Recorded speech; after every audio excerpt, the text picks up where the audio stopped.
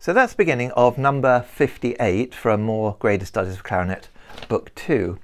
It's a study by the German-born clarinetist Hermann Lange. There's not very much known about Lange, but he does appear in Pamela Weston's More Virtuosi of the Past, and he was evidently a player in the Dresden court in the early 20th century. Anyway, he writes nice studies, and this is a very jolly piece, Allegro Giusto. And just one or two things about it. From a rhythmical point of view, it's really quite straightforward. There's nothing complicated in it at all. It's just very basic 2/4 rhythms that you'd expect to find in a 2/4 piece. It's got quite a lot of dynamic changes in it, and I think that's worth really exploring. Just the next section after I played that introductory bit.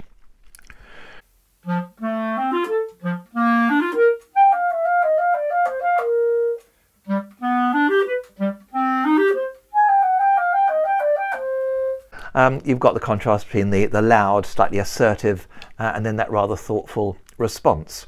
And that actually takes us into another area. A lot of character changes here, small ones, but the assertion of that upward arpeggio, the thoughtfulness of that response. The beginning is jolly, as I said earlier. There's a section in the middle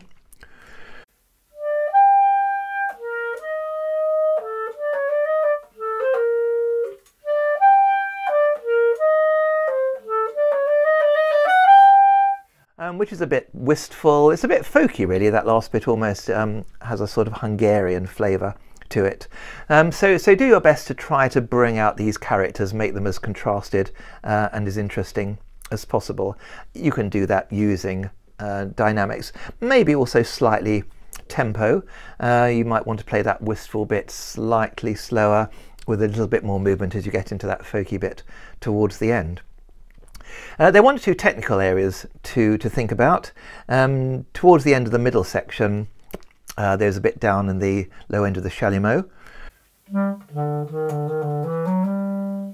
which is fun to play. You need to work out your fingerings. It's got F naturals and F sharps and G sharps, so it's got all the bell note fingerings there.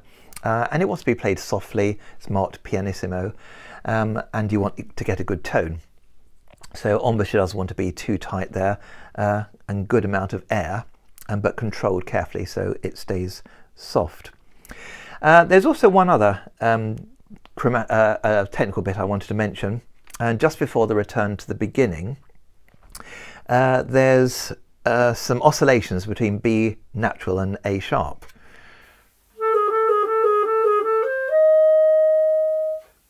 And when you do that oscillation between the B and the A sharp, work out how many fingers you don't have to lift from the clarinet. If you're using a right hand B, which I certainly suggest you do there, you don't have to move any of your right hand fingers. You don't even have to lift these two fingers. You just lift the fingers that are moving on to the A sharp.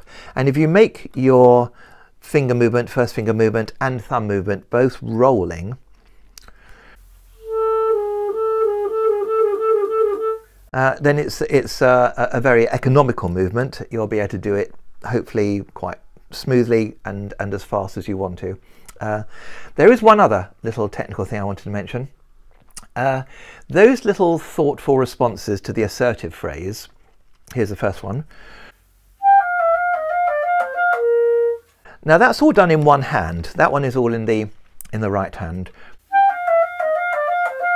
and it's fun to play and it's not tricky. The second one has both hands working. At the end of the phrase, because it goes up to an A each time, we are having to move fingers on both hands.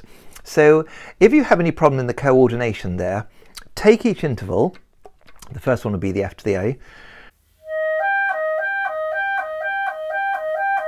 And just play it carefully, practice it carefully with fingers relaxed, thinking rhythmically, and eventually you will get that very clean. And then we got the E as well. And if you have trouble at the very beginning of practicing this, just do one set of E to A until you feel you've got control there, then maybe 2, then 3, until you can do it continuously, and then put it back into the context of the piece. So that's the number 58 by Hermann Lange. It's a very attractive piece on this grade 6 syllabus, and I think you'll enjoy this one very much.